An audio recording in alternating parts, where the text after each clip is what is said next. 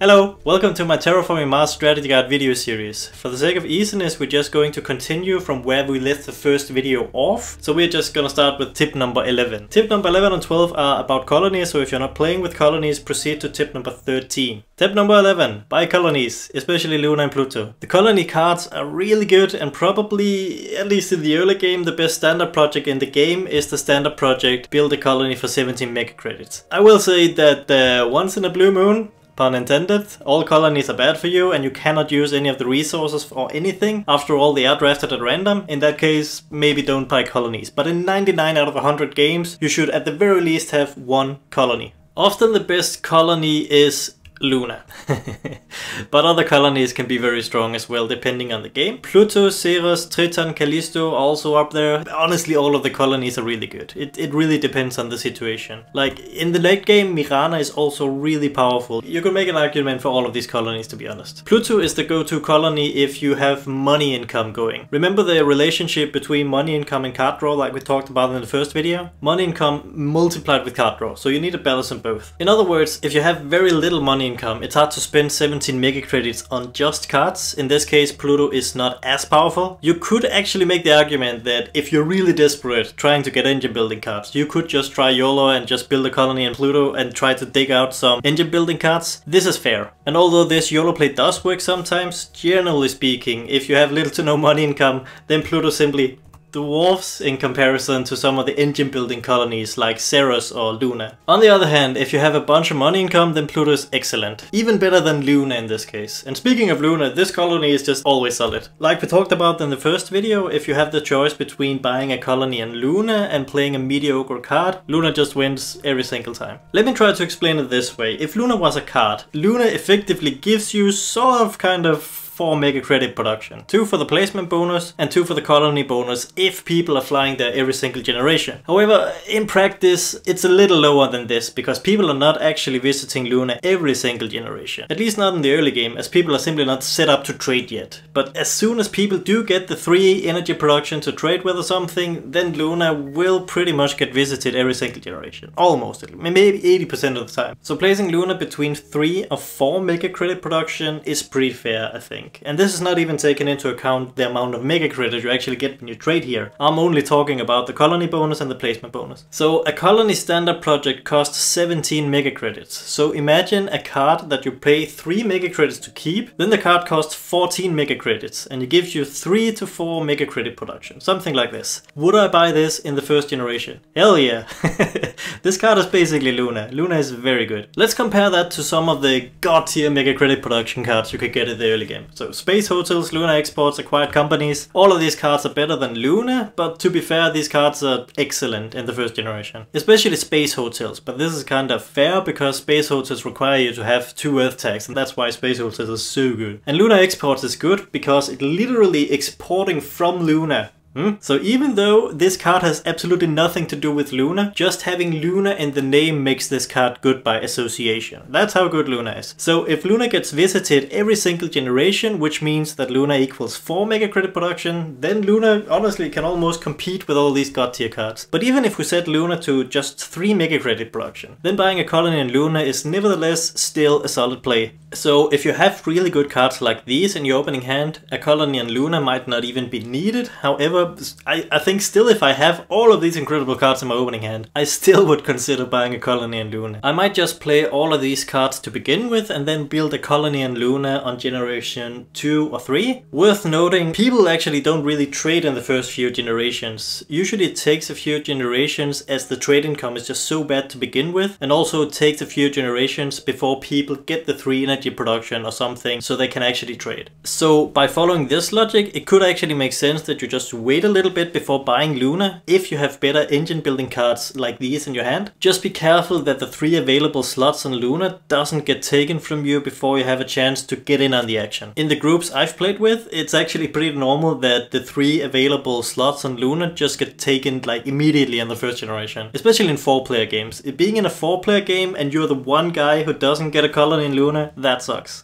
But let's say you're in a group where none of your opponents actually favor Luna, so nobody's building a colony in Luna. Then Luna is not as good because the trade income won't rise as high, which means that Luna might not get visited every generation. In this case, we're back to Luna only being worth 3 mega grid production. I will say I've played Terraforming Mars in maybe 10 different groups, something like this, and it's only in one of the groups where literally no one put any value on Luna, except for me. It was actually really strange. I had the only colony in Luna, I had it all to myself, so in this case Luna isn't as good. But even though Luna is less powerful if there's only one colony in Luna, then it opens up the possibility of getting a double colony or maybe even triple colony in Luna via cards like Research Colony or Spaceport Colony. In other words, if you get a double colony in Luna, you are over the moon. And getting a triple colony in Luna is just out of this world. Almost never happens, but when it does, it's really good. You can even say that it's a play that eclipses all others. All things considered, Luna is still really powerful, and you should seriously consider building a colony in Luna in the first generation every single game. So the standard project, build a colony for 17 mega credit, it's actually good. It doesn't even have to be Luna, it could be in one of the others, also reasonable. And if you have colony cards, it's even better. Pretty much all of the cards that says colony somewhere in the text are usually good, especially in the early game. If you have several of these cards and get just a little bit of colony synergy, then it can be actually incredibly good. Just to give you an example, here's the combo I showed you in the first video. I also have a whole episode dedicated to reviewing project cards. Tip number 11.5. A good solid play I often make is to buy a colony as your first action and then you spend 3 energy to trade as your second action. In other words, if you are considering trading on a colony, then you should really consider to also build a colony there before you trade. And the reason you want to do this in the same turn is so that you don't risk your opponent trading there instead of you or building a colony there themselves, as you've just telegraphed like a madman that you intended to trade here. So build a colony first and then trade immediately. Tip number 11. If you're playing with colonies, get 3 energy production as soon as possible. It's hard to explain, but it is somehow just a lot cheaper to spend 3 energy to trade than it is to spend 3 titanium or 9 mega credit. So glass half full. If you want to trade every single generation, then a prelude card like power generation is just worth like 9 mega credit production, which is super good. 9 mega credit production is the same as paying 9 gold every single generation to trade. So by this logic, power generation is just the best prelude in the game if you're playing with colonies. Honestly, I have had games sometimes where I just straight up bought 3 energy production as standard projects, because that's how much I value having 3 energy production to trade with. But this is a bit extreme, of course, to spend 33 mega credit like this. So I wouldn't recommend doing this too often. But if I intend to trade every single generation, then the 33 mega credit I spend is sort of worth 9 mega credit production, so this is not completely awful. That being said, preferably you do want cards that give you energy production. You can also visit Europa to get energy, that's a bit cheaper, costs 9 instead of 11, or you can buy a colony on Callisto. So tip number 12.5, and this is a bit of a niche scenario, but if you have 2 space fleets but only 2 energy production, then you can buy a colony in Callisto to get your 3rd energy production, and then you can trade here with the 1st spaceship every generation, and then you get a little bit of excess energy to boot, which will be turned into heat later. And worth noting, your opponents cannot really deny you this by flying to Callisto themselves, because when you already have a colony there, then you get 3 energy, so if they trade there before you do, then you all of a sudden you'll have 6 energy to trade with your 2 space fleets instead of just 1, which is even better. What your opponents could do is to just build a colony on Callisto themselves, so when you do this trick they will also get 3 energy, but it is what it is. Tip number 13. Some things are better to do at the beginning of a generation and some things are better to do at the end of a generation. Tip number 13 to 16 will be discussed in a lot more detail in episode 6, but here are the shorter, watered down headlines, which to be honest is probably all you need, not gonna lie. Stuff to do as soon as possible in a generation. 1. Milestone and awards. 2. Getting the last few available TR if a parameter is about to close. 3. Getting the best placement bonus on the map. 4. Claiming a bonus on one of the global parameters. In the first episode we talked about how this is really important to contest these bonuses. 5. Spending your plans before you get hit by a comet. Like, remember this guy? Yeah, this is why you want to start the generation spending your plans before these cards are just devastating you. 6. Using attack cards, the cards with the red border. This one is not as straightforward, so I'll try to explain it a little bit. Basically, you should steal and decrease opponents' stuff while they still have something to steal or decrease. Especially you want to burn their plans before they have a chance to spend them. If your opponent has like 1 energy production, steal it for the love of God before he has a chance to spend that 1 energy production. There are some exceptions here here regarding reducing enemy production, but I'll get back to that in a second. There's actually also this psychological counter argument here. If you start the generation hurting an opponent, maybe that opponent is going to use his attack card on you as payback. Just something to keep in mind. Some people enjoy retaliation. Fucking sadists. And finally, number 7, play effect cards giving you X based on opponent's Y. They could be like pets, or it could be immigrant city.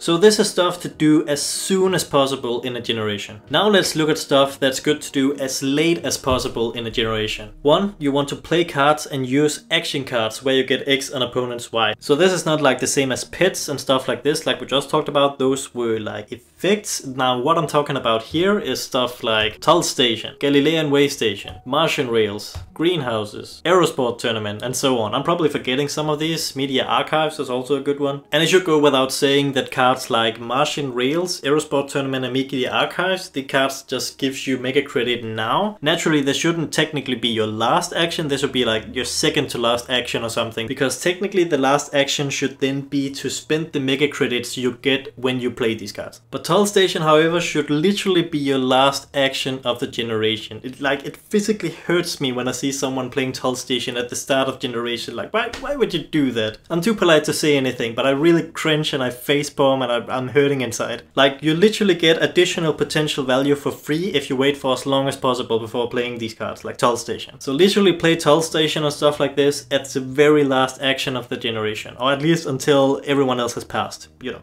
2. Making plays to set yourself up to win a race at the start of the upcoming generation. Like, the surprise factor is of course bigger if you wait until the very last minute before you reveal your master plan. This also works even better if you are the first player in the upcoming generation. 3. Terraforming with heat resources and action cards. It is technically correct to wait for as long as possible before spending your heat resources, because increasing the temperature scale might just be helping your opponent, and you want to wait for as long as possible before potentially helping your opponents. I can only think of 3 exceptions to this rule. A. You can claim a bonus. B. The temperature parameter is closing and you really want to get the last few available TR before it closes completely. And C. You yourself have a card with a temperature requirement not quite being met, and spending exactly your heat and increasing the temperature is the last bit you need in order to play that card. 4. Decreasing an opponent's energy production if they are using it for something specific, like trading or powering action cards. So if you see an opponent who is using his energy production for something specific, then you want to decrease their energy production as late as possible to do the most damage, preferably after they've already passed the generation. So the eagle-eyed viewer will have noticed that I just told you to use attack cards as soon as possible, but here's the rule of thumb. If they have 1 energy production, remove it immediately. But if you play with colonies and they have 3 energy production, or if they are powering some sort of card and they have 4 energy production, something like this, then you want to wait for as long as possible. And while we are at it, you can also make the argument that you should just wait for as long as possible before decreasing enemy production in general. Simply because this will mess up their calculation a little bit, but you know, this is minor things. The most damage you can do is definitely decreasing the energy production exactly when they have passed and they're just,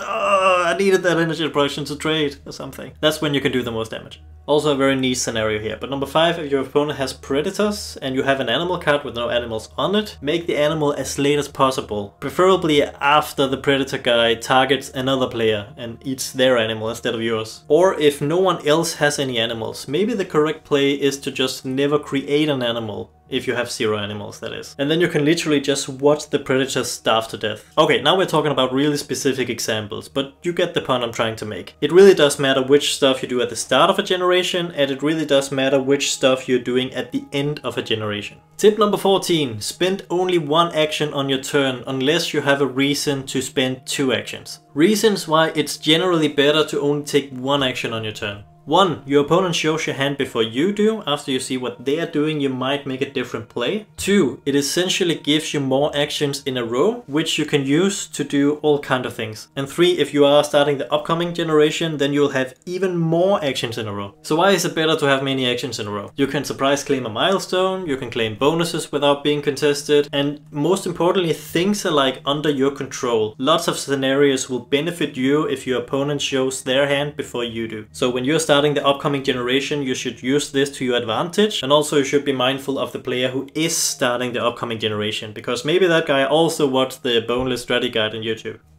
So here's where it gets a bit tricky, because there are some exceptions to this 1 action per turn rule in general. So when is it better to actually spend 2 actions on your turn? So number 1, the players around the table are playing casually and you have an maybe unspoken rule of taking 2 actions on your turn to avoid slow playing. This is sometimes the case depending on which group you play in, and this is completely fair. Also, if you're just playing a casual game on the Mars app on real life, to be honest, I tend to take 2 actions on my turn quite often. It is quite normal. As long as you know that it is technically correct to only take 1 action on your turn most of the time, because in a lot of situations it really can make a difference. That being said, there are also situations where it's correct to take 2 actions on your turn. For example, number 2, there could be some sort of race going on. Races could be milestones and awards, the last few available tier, the parameters are about to close, getting the best placement bonus on the map, or maybe a bonus on the global parameter is like only 2 actions away, then of course you want to grab that. Number 3, setting yourself up to an even better placement bonus on the map. Like if you place water and then as your second action you place something next to the water. In this case it also makes sense to take 2 actions on your turn. And 4, build a colony as your first action and trade as your second action. We already talked about this. And number 5, playing around stuff like energy tapping and power supply consortium. So what you do is as the first action you create your energy production, and then as your second action you spend the energy production immediately. And number 6 is once again this fucking guy. So number 6, acquiring plants and then building a greenery. So this is how you play around asteroid. So once again you spend your first action getting the last plants you need, and then as your second action you make a greenery. And 7, if possible, consider spending your mega credit steel and titanium immediately to play around like sabotage, air raiders, hide raiders, something like this. But this is like a little less important, but sometimes it does come into play. Sometimes it's just nice to just spend all your mega credit at once. If this is the plan you have on this generation, why not just do it immediately? So I know that this is a lot of information at once, but here is the point. The point is you want to spend 1 action on your turn. This should like be second nature to you. If you do spend 2 actions in your turn, you must have a reason for doing so. That being said, like we talked about, as long as you know that this is technically the correct way to do it, then well, you can still just play casually and take 2 actions on your turn, it's fine. It really depends on how much you want to win and how the players around the table feel about this. Tip number 14.5. In the last generation, it is extra important to only take 1 action on your turn. The reason why this is important is, first of all, well, what if it's not really the last generation? Perhaps your opponent is surprise closing the game, or perhaps he is surprised not closing the game, which can be equally as devastating. And 2, slow playing is crucial for fighting for awards. If, for example, the minor award has been started, it's really nice to know how much you need to win the award and how much titanium you can actually afford to spend on Jovian amplifiers and stuff like this. Number 3, if you pass the generation before your opponents, then they might burn your plants or decrease your plant production, denying you that +1 greenery from the extra round. Like, remember this guy, the bird person, this guy that just intentionally really waits until you pass the last generation and then he just removes your plants or plant production, preventing you from getting that +1 greenery. It's really annoying. If you are actually this bird person yourself, it brings us to number 4, you should wait for as long as possible before removing opponent's plant production, especially in the last generation. Basically all of these annoying little mind games, they just work a lot better if you are the last one to pass the last generation. So these are the reasons why it's especially important to only take 1 action on your turn in the last generation. In other words, you shall not pass the last generation before your opponent, if possible. Are there exceptions when it comes to the last generation as well? Yes, here they are. When is it better to spend 2 actions on your turn in the last generation? Number 1, you're in a rush to start the last award. 2, you're in a rush to get the last bit of available TR before the game closes. 3, you want the good placement bonus. Or actually, if it's one of those games where the map is just filling up like crazy, then maybe you just want a placement bonus. Like it sometimes happens that there are only maybe 1 good city spot left or something like this. In this case, it's of course also a race to get the last good placement bonus on the map. Tip number 15, card sequence. Do not play a card until you need the card for something. So before we talk about this, I should just real quick cover my bases. We talked about this in the first video, but naturally engine building cards should be played in the early to mid game, because like we talked about, in the early game you need money income, and you should start grabbing VP when there are like 4 generations left, and pure VP should be played in the last generation. Jovian Amplifier should also usually be played in the last generation, except for IO mining industries. There are actually a few exceptions when it comes to Jovian Amplifier. We will look at these in the next video, but generally speaking this is the correct way to go. The reason why IO mining industries is good to play early on is because it gives you a ton of engine. 2 titanium production and 2 mega credit production. Very good for building engine. So if you want to, you can actually do it like this. I do this to some extent, but you can literally just make a pile with late game cards and play them in the last few generations. It's very good to divide your cards like this, either have them in your hand, on the table or something, so you have some idea of which card you want to play here and now and which card you really don't want to play until the late game.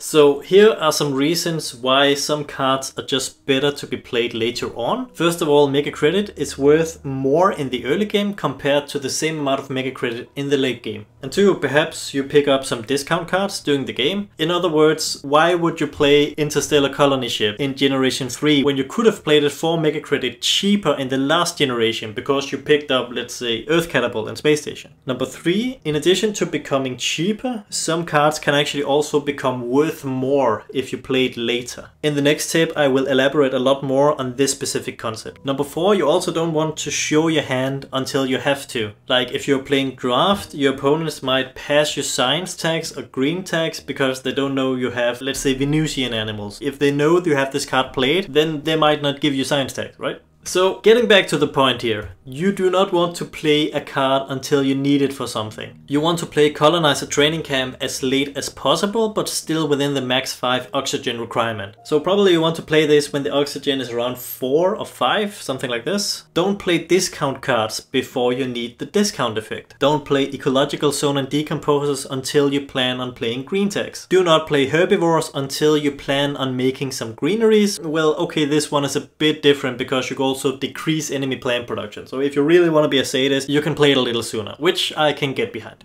Don't play Venusian animals before you plan on playing science tags or benefit from having animals in some way. Could be like meat industries, or it could be large convoy, although I will say that in most situations large convoy is actually also better to play in the late game. Could also be Miranda, or maybe you just need the science tag to play something nice like anti-gravity technology, for example. So as a rule, do not play a card until you have a clear reason to actually play the card. If the reason is purely victory point, then you should play the card in the last generation instead of what you're doing. Tip number 16. Some cards are potentially worth more when played later on. This can be a number of different things, but the biggest examples that comes to mind is like science tags or green tags. So science tag will increase in value if you pick up like Mars University, Olympus Conference, or Venusian animals. Green tags will increase in value if you pick up like bioenhancers, meat industries, decomposers, ecological zone, and so on. This is why I sometimes hold on to cards like research in the hope that I will during the game pick up stuff like Olympus Conference, Mars University, Venusian animals. So basically you do have to make an assessment. Do you want to play research now, or do you want to gamble in the hope that you could get extra value from playing it later on? What I do is I probably hold on to it for as long as possible until I run out of good plays to make. If I'm running low on cards, or if the cards in my hand are just very bad to play right now, then I might consider to just play research now. But holding on to science cards in order to play them later can be really good, and remember research has 2 science tags. Naturally it depends what the science tag actually does for you. Like if you need to play it now, of course just play it now. Green tags are another example of cards that just might increase in value the longer you hold on to it. This is why I consider it a deadly sin to play Advanced Ecosystem before the last generation. So firstly, this card has literally only VP on it, and secondly, if you play it earlier you might be missing out on some of the free VP you get from green tags, like these cards here. And to be honest, this could be a lot of points we're talking about. All of a sudden Advanced Ecosystem is just worth 3 plans and 5 victory points instead of only 3 victory points. Other cards also gets better over time, not because of their tags, but because of what they do when you play it. So I'm talking about these cards here. There are probably more of these that I'm forgetting, so you might be thinking, well, you should just always wait for as long as possible before playing these cards. And yeah, usually that's correct, but it's not always completely correct, because remember there's also this aspect of mega credit being worth more in the early game compared to the late game. Could be that you just desperately need the mega credit right now in order to make a good play. Could also be that you need the science tag from molecular printing to play anti-gravity technology, or you need the earth tag from media archives to play cartel or something like this. Could also be you need the plants from greenhouses to get the bonus on the oxygen scale. So in certain situations it's better to play these cards a little bit sooner, but as a rule you want to play these as late as possible, unless you have a good reason. There are many examples to be honest, like resource amplifiers or robotic workforce could also get better over time, and then it gets a little bit tricky once again because production is something you really want to get earlier on. Which leads me to tip number 17. Play to maximize amplifying cards like insects, cartel and satellites. These cards are very good. Like, often people feel that the reason they lost a game of Terraforming Mars is because the other guy got +1 milestone more than me, or they got 1 more Jovian amplifier than me, something like this. But I would make the argument that often these resource amplifiers are even more impactful than Jovian amplifier. People just don't think about it this way because they can't really picture how many VP playing satellites actually ended up giving. Like we mentioned in the first video, all of these amplifying cards are by nature situational. However, most of them are just so aggressively statted that they're just good in most games. And even in a few games they're just stupidly overpowered and they will literally win you the game. This is why you really have to pay attention to these cards in your games. So if you have some sort of amplifying card like insects or cartel or satellites, then naturally you want to play to maximize the effect. Meaning that if you play cartel, of course you for the most part want to play all the earth tags before you play it, within reason. And when I say within reason, just to give you an example, you probably don't want to play Terraforming Ganymede just so you can get +1 mega credit production from satellites. It's not always the case, however, because there's also this element of the sooner you get it down the better, because remember, production is better the earlier you get it. So it's kind of a balancing act. Sometimes it's better to play cartel with 5 earth tags in generation 4 than it is to play cartel with 7 earth tag in generation 6. It really depends on a lot of things. It depends on how long the game is gonna be. It depends if you had a nice alternative play to make instead of doing the 5 earth tag cartel. And if I had a card like insects in my hand, I just keep a bunch of plant production tags in my hand, then I still focus on money income and stuff. But then when the 6 oxygen requirement of insects have been met, then I just play all the plant tags and then I just slam down insects. Sometimes you can of course also play the plant tags a bit sooner if you have some nice money income going. If you're thinking which of these cards are the strongest, it's very hard to determine as all of these cards are by nature very situational. That being said, I'm still willing to say that like Luna Mining, Cartel, Miranda Resort, Toll Station, Satellites, Insects are S tier cards with a goat. I admit Miranda Resort is a little bit expensive when it comes to building your engine, but nevertheless the card itself comes with a Jovian tag, it's pretty cheap, so worst case scenario you just play it in the late game and feel fine about it. Toll Station and Galilean Way Station are better than more players are actually in the game, but even in 2-player games you can get quite nice value from these cards. It's just more situational in 2-player games. I also considered awarding a goat to Luna Metropolis and Gyropolis, but for the purpose of engine building they're just very expensive, so you really have to think twice before deciding to build your engine using these cards. That being said, I have won a bunch of games on the back of a god like Gyropolis. Like in the right circumstance, this card is absolutely disgusting. Speaking of cards that can be very expensive but can give you a ton of mega credit production, we also got Interplanetary Trade and Sulfur Exports. Kinda the same story with these cards. I almost didn't put Sulfur Exports on the left with this sort of bad cards, but not really. But it just feels like it is a bit expensive for what it gives you. Zeppelins is also a good card if somebody is going for cities, but what really brings this card down for me is the 5 oxygen requirement. I mean, that is rough, especially considering that the mega credit production is better in the early game, and in my experience oxygen is actually the last parameter to move in the early game. So this card can be a little bit awkward, and even if you yourself are going for cities, you still kinda don't want to keep this card in your opening hand, because it just might take too long before you reach the 5 oxygen requirement. but the redeeming factor of this card is that it also has 1 victory point attached to it, so there is a point in the mid game where you play this card and you feel really good about it. And to be fair, in certain games where you just top deck Zeppelins at just the right time, then this card can give you a lot of value. Worms we talked about in the first video, I don't like worms. So even though the resource amplifiers generally are really good, also keep your eye out for cards that just straight up gives you mega credit. So we're back to these.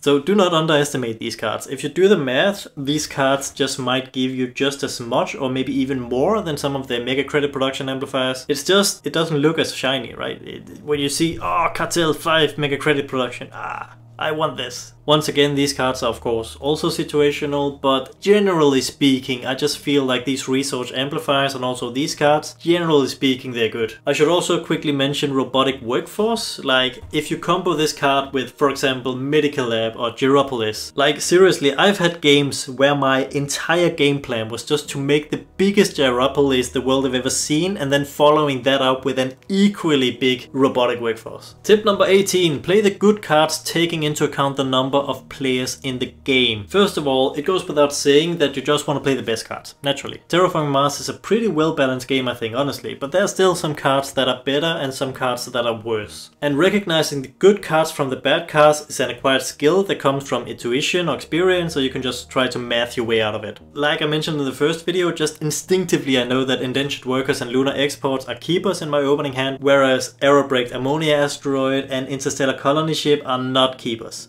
I'll talk more about evaluating cards in general in episode 8, but right now what I really want to talk about is the good card and the bad cards considering how many players are in the game. I don't think a lot of players realizes this, but some cards are simply better in 2-player games, whereas other cards are simply better in 5-player games. And once again, a lot of this comes down to the fact that 2-player games are longer in terms of generations, where 5-player games are shorter in terms of generations. In 2-player games, the following types of cards are very good and you should consider playing these cards. 1. Attack cards, cards with a red border. These are just some examples, and of course keep in mind that hackers are just generally also better in the early game because it comes with mega credit production, but basically almost all of the attack cards are just really effective in 2-player games as you're damaging your one opponent more than the cost you actually pay to play the card. But then you might be thinking, well, you're also hurting an opponent if you're playing a 5-player game, but the difference is that in a 5-player game you're only attacking 25% of your opponents, whereas in a 2-player games you're hurting 100% of your opponents with attack cards. It's really just the one opponent, but you get what I mean. On top of that, if you use an attack card on an opponent in a 5-player game, you also put a target on your back, and that player will likely retaliate on you rather than spending their attack cards on another player. In 2-player games, attack cards will always hit you, like no matter what you do. You can't, there's no one else.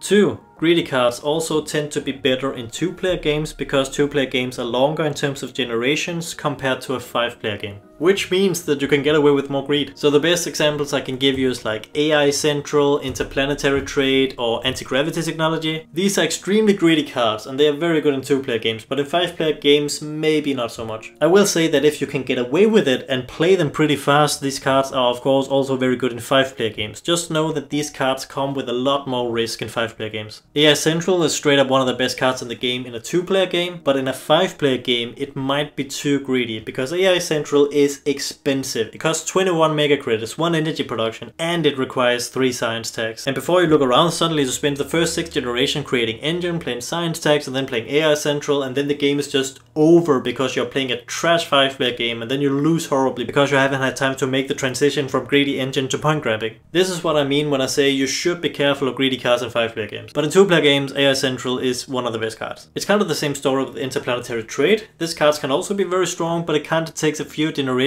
to play all the different tags in order to make this card worth it. And also the card itself is very expensive, 27 mega credit. So you could also walk into the same trap of just making engine for 6 generations, then you finally play Interplanetary Trade and then the game is over in 7 generations. Anti-Gravity Technology, kind of the same thing. It takes a while to set up the proper science tag synergy. Other examples of cards that are better in 2-player games are simply card draw cards. For exactly the same reasons as we talked about, card draw cards are just super good in 2-player games. The thing is, the game that lasts for many generations, like 13 or 14 or something like this, the best strategy in these games are just the card strategy. And as we've talked about, usually the longer games in terms of generations are 2-player games. So these are the types of cards that are just very good in 2-player games. But let's talk about 5-player games. The following types of cards are very good in 5-player games and should be played most of the time. 1. Cards that gives you something based on opponent's tags or your opponent's floaters or something like this. I'm talking Toll Station, Quantum Communications, Galilean Way Station, Tharsis Poseidon, just to give you some examples. It's not in every game that these cards are just broken in 5-player games. Naturally, you still have to actually count your opponent's tags and so on. Once again, these cards are situational. I should point out that just because you have 4 opponents, it doesn't mean that you get 4 times the value from Toll Station. It's not quite like this, because the 2 players in a 2-player game usually have a lot more cards played than the people in a 5-player game. That being said, there's no doubt in my mind that statistically these cards are usually better in 5-player games. Like literally often the best card in the game in 5-player games is Toll Station. It's insane in 5-player games.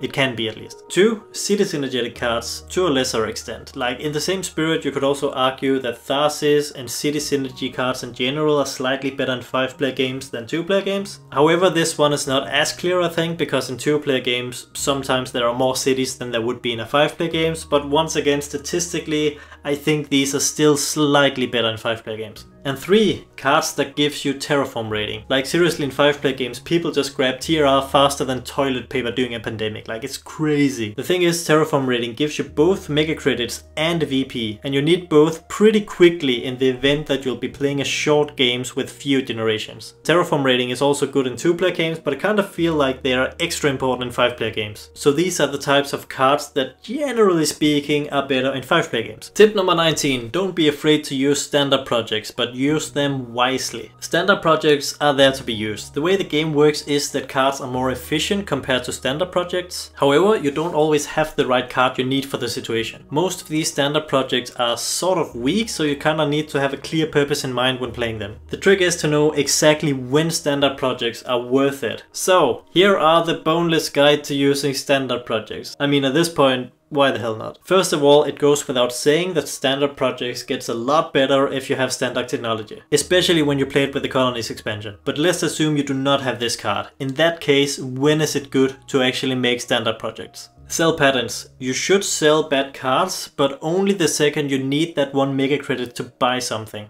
And even if you are buying a card for 3 mega credit and then you regret it, happens to the best of us, there's no shame in selling that card again for 1 mega credit. It's better than just never using it, right? So the reason you want to hold on to your cards until you actually need that 1 mega credit is that the dead card in your hand actually might end up being worthwhile. Perhaps you pick up a lot of discount cards or green tag synergy, or you just pick up a card that requires the tag of the card you intend on selling or something like this. It could also be that you simply need cards in your hand, even the dead cards, just so you have something to cycle. It could be Pluto colony bonus, it could be Mars University or sponsored academies. Power plant. Only thing I'll say about this standard project is if you need it, you need it. It is quite expensive for 11 mega credits, but it is something you buy in a lot of games if you have to. Also, like we talked about earlier, if you're playing with colonies, you desperately need 3 energy production. But buying 3 power plants, like I said, is a bit extreme. More realistically, you get maybe 2 energy production from preludes or cards or something. And in that case, it's entirely reasonable to just buy the last energy production you need so you can trade. In fact, this would be a good play. And once again, if you are playing with colonies, you can also get energy a little cheaper by trading on Europa. Then we got Asteroid for 14 mega credits, and then we got the Venus standard project Air Scrapping for 15 mega credits. These two are very similar, I think, which is why I bundled them together. Both of them sucks, man.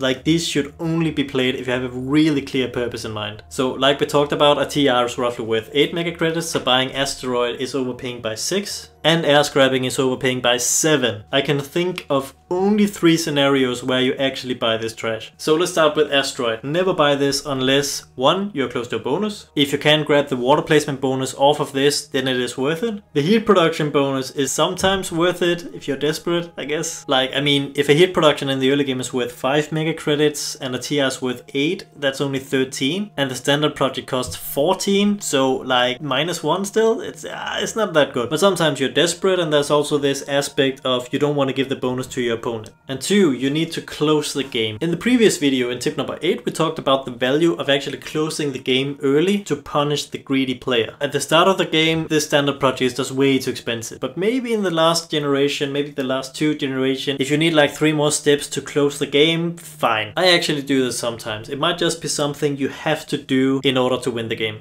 And 3, you have a card in your hand with a temperature requirement. It has to be a really good good card to warrant this terrible asteroid standard project, like farming or trees or fish or something, maybe tundra farming, but otherwise it is simply not worth it. Air scrapping is pretty much the same. It will have to be like the Venusian animals or the terraform rating bonus on the Venus scale before you even consider buying this trash. Maybe Ishtar mining, I don't know. You get the point. As you probably gathered by now, I consider these two standard projects the worst standard projects in the game. Then we got the Aquifer. If we do the math, this standard project is also a bit underwhelming. It costs 18, gives a TRR worth 8 and a placement bonus worth, let's be generous and say 4. So that's 12. So if you buy it for 18, then it's like minus 6 in value, so it's not good. However, even though the math is also bad on this one, there are a number of situations where I will actually buy a water. First of all, remember that there are only 9 waters to be placed on Mars, and honestly, a few of those waters usually go already in the first generation. So this means that if you have a card with water requirement, then it can be okay to maybe like buy one of these or maybe 2 of these in order to satisfy the requirement of the card. But the Aquifer standard project is really expensive, so once again it will have to be the really good card to warrant such desperation. Pretty much has to be like kelp farming or penguins. Capital or algae are also worth mentioning, but it's almost not worth it. And number 2 could also be that you have some sort of water synergy going on. It could be like Neptune or Arctic algae. 3, or again, you want to close the game and water is the last parameter to close. You can play the water to close the game. 4, you can get like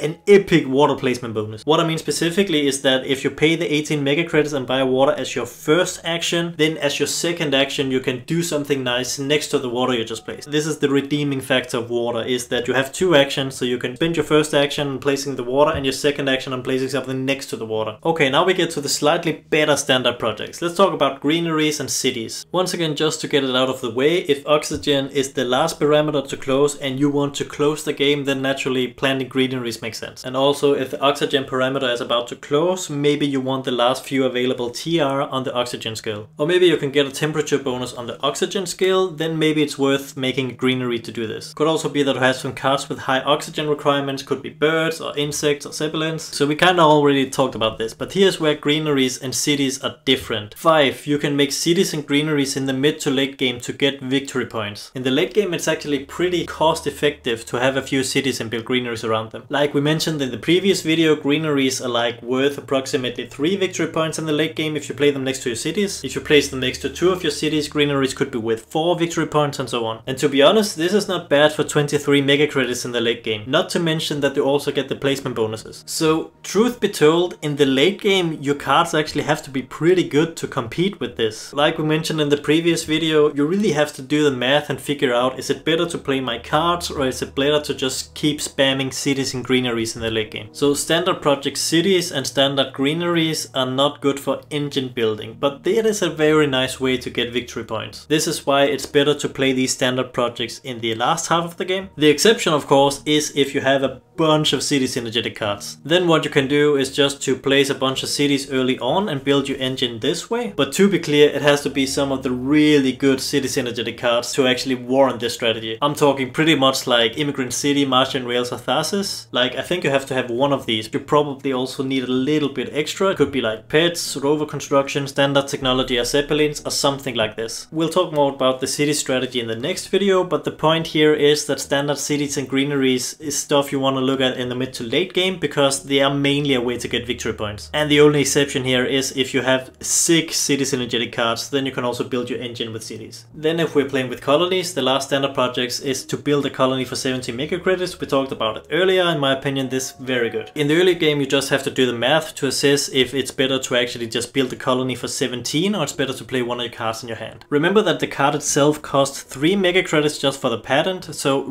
when you kind of want to compare it, so the colony costs 14 and not 17. So when you look at it this way, often the best play is to just build a colony on Ceres or Luna or something, and then when you get your engine up and running, Pluto is also really good. Tip number 20, don't keep cards in your opening hand that has a crazy requirement unless So the last thing I want to mention today is for new players mostly, and that is just be careful, don't keep cards in your hand that has some sort of crazy requirement like birds or trees or lake mariniers or open city. I would literally never keep these cards in my opening hand unless you have like the ecology experts preludes and trees or something, but you know, almost never I will keep these cards in my opening hand. So kelp farming is like a card I might consider keeping. It's almost sort of worth it because there are so few steps when it comes to water, but in my opening hand I probably still wouldn't keep this. We could also take this step further and say that you should never keep a card you're not planning to play this generation, and while this is a good tip for beginners, it doesn't really reflect the whole truth. The really good players actually do keep a lot of late game cards in their hand. It's just you have to know when to do it. So there's no really correct answer on this one. This is a lot of gray area, so all I can do is just share my thoughts on this. So I would put it like this: in the early game, only keep mid to late game cards if 1. Your economy is strong enough to pay the 3 mega credit pattern without tanking your engine. If you have a bad engine and then you start buying late game cards and keeping them in your hands, then they're like dead cards forever and then you might just be drowning yourself. 2. The card benefits you a lot when you then finally do play it. Jovian Amplifiers is a good example. Just know that the cards you're buying in the early game and not playing, they are not actually worth 3 mega credits for the pattern. 3 mega credits in the early game is worth more than 3 mega credits in the late game, because in the early game you're like investing these 3 mega credits on everything cool, and then in the late game it might be worth maybe more like 10 mega credits. So if you feel like the card is worth more than the mega credits you stand to lose for buying it so early, then you should keep it. And to be honest, when I play Terraforming Mars, I actually do tend to keep a lot of cards that become powerful later. I actually watched some of my replays recently because I intend to do some commentary of replays where I played the online Mars app. Just to give you some examples, I had a 264 games where I kept insects in ecological zone already in generation 2. But in this game I had really nice engine building cards also, so I felt like I can definitely get away with it. I don't know how many victory points these cards ended up giving me, but it was a ton, an absolute ton. But then recently I had a 278 game. In this game I actually didn't buy any late game cards in the early game, but I think that's more because they didn't really present themselves to me. So in this game the latest I bought like a mid to late game cards, I think that would be Decomposers, but that was on generation 8. So this is definitely not the early game anymore. I definitely would have also bought victory point generating cards like Ecological Zone if I had seen them. It kinda illustrates my point that there's no real clear answer to this one. If you want to watch these games with my commentary, they should be on my channel already. It should be episode 16 I think. Examples of late game cards you might want to keep early. So we talked a little bit about this, but first of all, Jovian Amplifiers. I feel like a lot of players just agree that these cards can generate an absolute bunch of victory points in the late game, which means that they are probably worth to keep a lot of the times. I don't always keep these in the early game, it also depends. I think I would always keep Iron Mining Industry in the early game. It's just too good to pass up. Gives you a lot of engine, gives you a lot of VP in the late game. Other examples of cards you might want to keep could also be these juicy science tags cards, like anti-gravity technology, AI Central, Quantum Extract and Mass Converter. Once again, this would also depend on how many science tags I have in my hand and if my economy can handle potential dead cards in my hand and stuff like this, because keeping some of these cards I just mentioned is essentially a gamble, because I cannot know if I will actually get the last science tags I need to actually play this. It could also be some of the good plant production cards. It could be like Ecology Research, Nitrophilic Moss, and maybe if you have like, let's say 2 plant tags in your hand or something, then I would seriously also consider keeping Insects or Nitrogen Rich Asteroid. Other examples of cards I might keep in the early game could be some of the green tech amplifiers. Maybe not in my opening hand, but still pretty early on I would seriously consider keeping these. These are very good. So these are just examples of cards I might want to keep early on in my games. There's really no clear answer to this one. It just comes down to intuition and comes down to, can your economy actually handle? It also comes down to the fact that you shouldn't keep cards you can't play yet unless you have a very good reason to keep them. Or maybe you're just a reckless gambler. In that case you're allowed. Bonus tip number 1. If you play draft, hate drafting is a thing. Be very careful what you give to your opponents. That's basically what hate drafting means. It is of course better to focus on the cards that will help you the most, but if none of the available cards are important, then you can choose the Jovian tag just so the other guy doesn't get the Jovian tag, or you can keep Immigrant City just so the city guy doesn't get Immigrant City, and so on. Bonus tip 1.5. Synergy. Play all the cards that synergizes with each other. You should always look for synergy when playing Terraforming Mars or in real life, I guess. Bonus tip 1.5.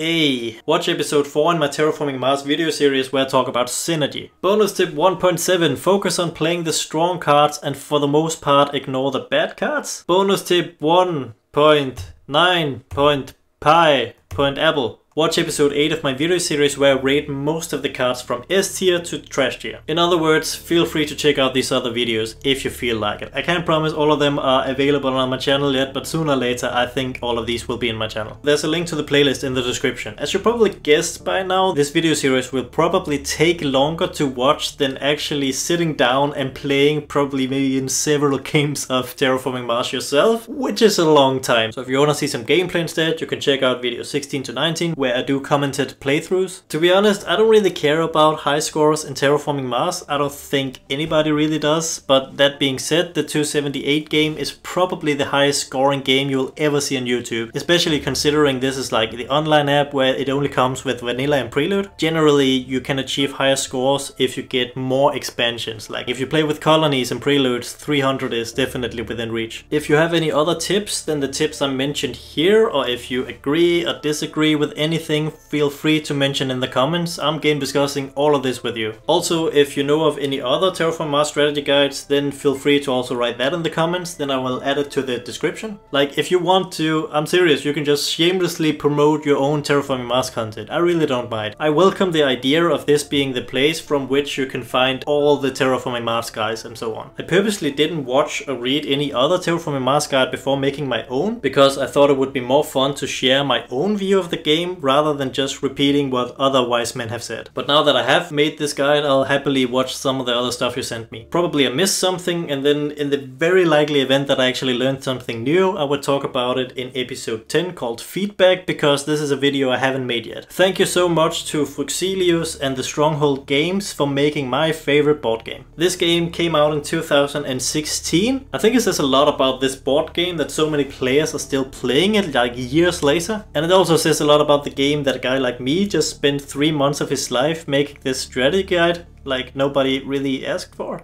I think it speaks to how good the game is, or maybe I'm just a weird person.